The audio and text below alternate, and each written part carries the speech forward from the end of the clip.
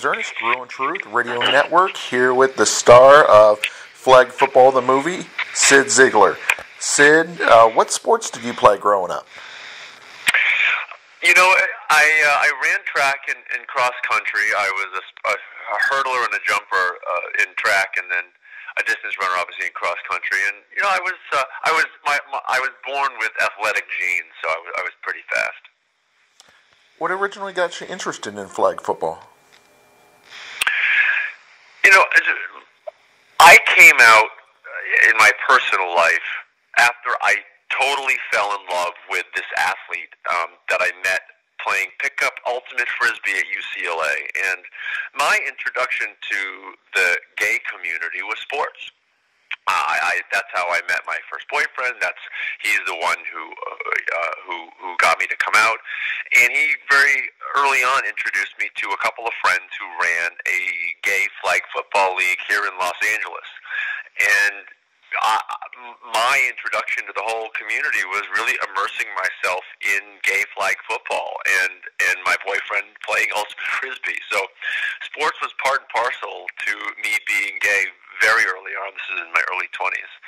And you know, you meet a bunch of cool guys and you're having fun running around and you're winning and losing and you're going out for drinks afterward, and it just becomes a part of you. So it really was the fun social aspect of the gay flag football league here in Los Angeles that got me hooked.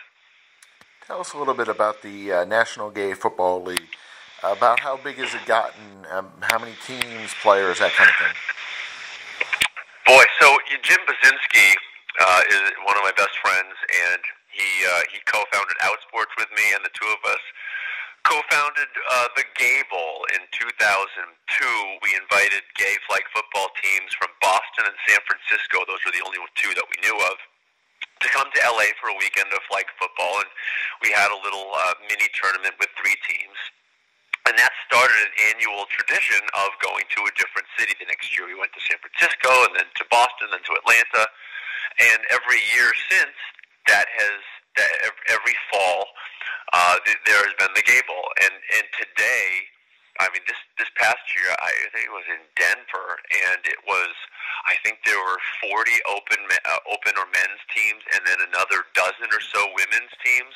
There are organizations in, I think, 22 to 25 different cities, from Honolulu to Boston, South Florida. So it really is all over the country now, and it's great. It's awesome to have watched it expand. I can imagine everyone has voted that Honolulu needs to host the next one. They are actually hosting the next one. So oh wow, you hit the nail on the head.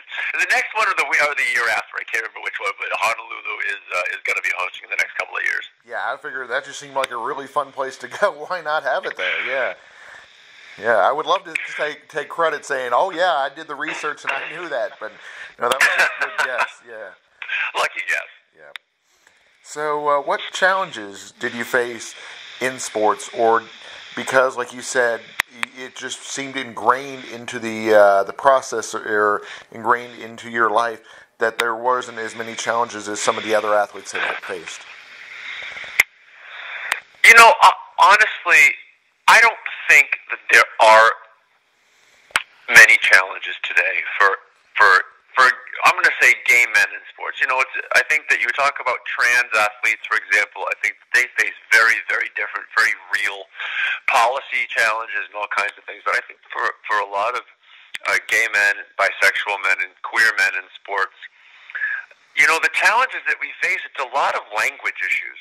It's teammates and coaches saying really dumb things when they don't think anybody's around. When I was in high school, I remember being on a long run. We had a cross-country coach, who would run with us for our training runs. And I remember one day him launching into a couple of gay jokes. And that kind of language, it very subtly tells you don't belong here if you're gay. But what we've found is that a lot of that language, the meaning that we take from it as young gay athletes, isn't the meaning that's intended. My coach never intended to make a gay athletes feel uncomfortable. And most athletes who say really dumb things in the locker room, they don't mean to make anyone comfortable. They're just being stupid and saying things that they've been automatically trained to say. So, I guess the quote-unquote challenges for me was some language issues. But other than that, the sports world has been so open and welcoming for me. I played competitive ultimate frisbee at Stanford in college, and I played it as an adult. And I've really never had an issue beyond really stupid language being thrown around. What message should people take away from the documentary? Well, I think there are a couple things. Seth Greenleaf, who produced and directed it, one of the things that he really wanted to convey, I believe, was just how good athletes, how strong, how competitive, how determined gay men can be in the sports world. And the stereotype of gay men is that we like Broadway show tunes, and that we're weak and not competitive. And I think that one of the things that Seth was trying to do with the movie, and I think that he succeeded wildly, is showing just how strong and determined and athletic gay men can be. I mean, it's a very high level of flag football that gets played at these tournaments. There's a lot of contact is allowed, which is not the case in a lot of flag football leagues. I mean, you can a defender can get up on a receiver and really physically handle a receiver at the line of scrimmage in the National Gay Flag Football League. So I think if you watch the movie, you're going to come away with it at least thinking that these gay men these are not just some random gay guys running around the field. These are real athletes. Yeah, I agree with you. That was one of the things that I was definitely impressed by. Is it seems just like you said, the athleticism, the intensity, the competitive nature that the athletes showed in the documentary. That, yeah, like you said, it's not just about sexual orientation. It's about actually just getting out there and playing some real football. Yeah, and we have, Seth, the director and producer, he was introduced to it. I remember meeting him on a field in New York City when I was running the Gay Flag Football League, and we were training for the Gay Bowl. This is back, I was captain of the New York Warriors, and we were winning Gay Bowl championships, and Seth was there, and he very quickly realized, oh, this is a really high level of football. This is fun. The way the rules are designed, it really promotes just going out there and feeling as close to you as you can in flag football to playing real football. So we have a lot of straight men who come and play in local gay flag football leagues because it's just a really great brand of flag football. Yeah, I was going to say, I was wondering about that the rule, the 20% rule, do they still have that, or has it been modified? So in the local leagues, if you're looking to play flag football in one of the cities, I don't think any of them have any rule about a team has to be X amount LGBTQ. They're open to everybody.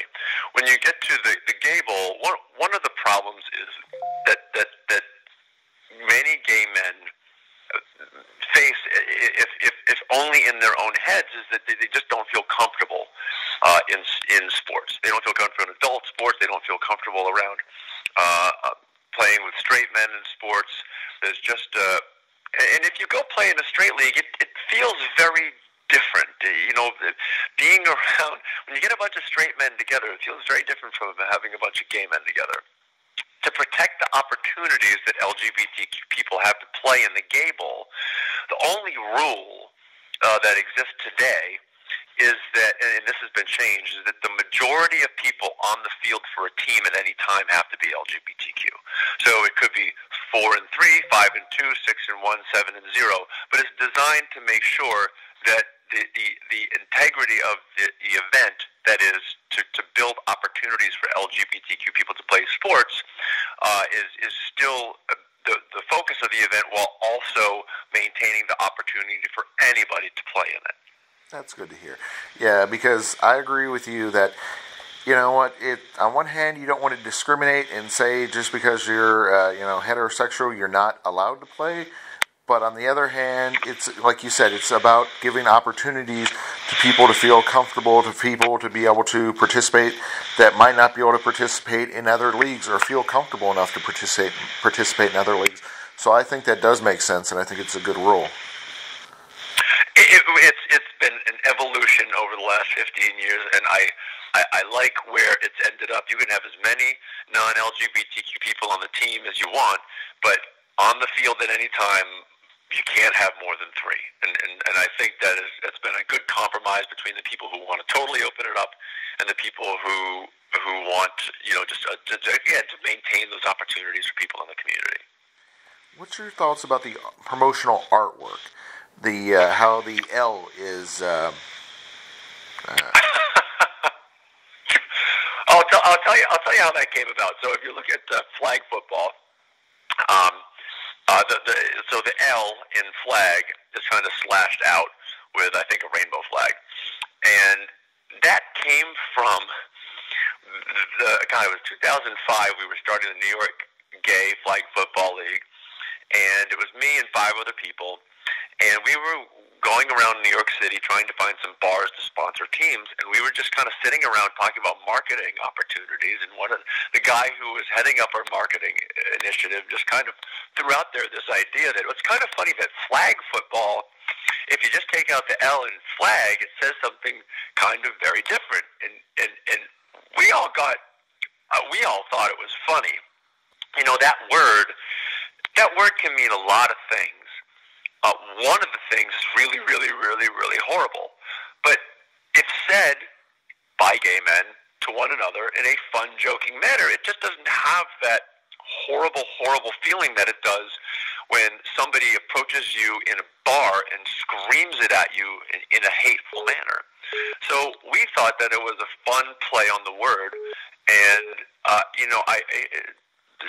Seth is not LGBTQ, the director and producer. He's as close as a straight guy could get. So that he decided to call it that and use that in the artwork, I certainly don't have a problem with it. I think it's kind of a fun play on the word. But again, no one should ever use that word in a mean, hateful manner. That is never appropriate. How was Seth? Was he pretty open-minded to ideals, or did he kind of go in and he knew what he was wanting to shoot and had you all adjust accordingly? It's Seth's movie. I think that he had certain people that he wanted to follow. He had certain storylines, and he also adapted. I mean, he lucked. Well, I guess he lucked out, but he also he knew what he was doing. I'm not even going to say he lucked out. The fact, the 3 teams that he chose were three very different teams. One was, a lot of fun. One was just completely focused on the on-field stuff and winning. And my LA team, because I moved from New York to LA, was the most dysfunctional team I've ever been a part of in any sport or any setting in my life. And he picked some really good personalities to be the stars of the team, and it's not surprising 2 of those 3 teams end up doing very, very well. So Seth came in with a particular perspective. He knew who he wanted to follow, and I think that how good the movie came out is in large part because Seth did some research, knew what he was doing, and knew how to craft a story.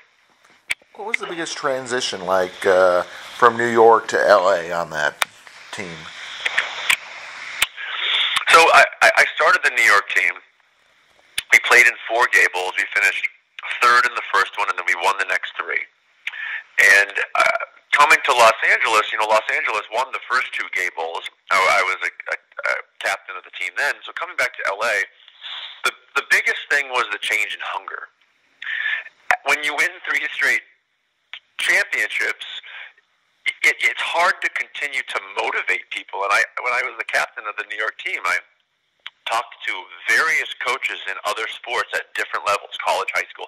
How do you motivate a team that has been successful? And they gave me some tips, and those things work. But at some point, your bag of tricks just kind of wears out. When I came to LA, the players here said, "You just tell us to jump, and we'll just say how high."